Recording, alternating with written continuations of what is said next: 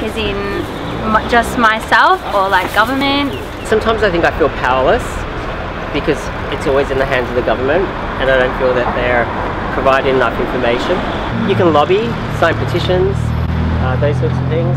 I do that all the time. Sustainable power generation. Clean power generation is the obvious one. I mean, there's so much to be invested in renewables still. Protest. When it gets super hot, you know, Not true. like it was like autumn and it was like still way hot. I've actually felt like summer was colder this year compared to autumn. Yeah, we had like hotter autumn days. I'm a volunteer at the CFA, so I've seen, you know, more bushfires.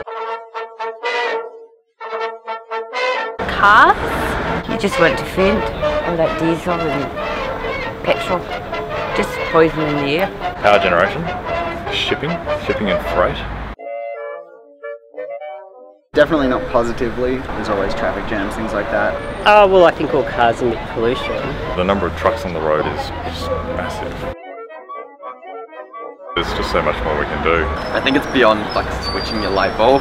Yeah. A lot more, I guess, greener areas, better paths for bikes, better transport plans so people can get around. The way we construct buildings from the inside will have to change. A sustainable Melbourne, I think, is all encompassing at the end of the day. It has to be a bit of everything, but I think the community needs to be part of the solution.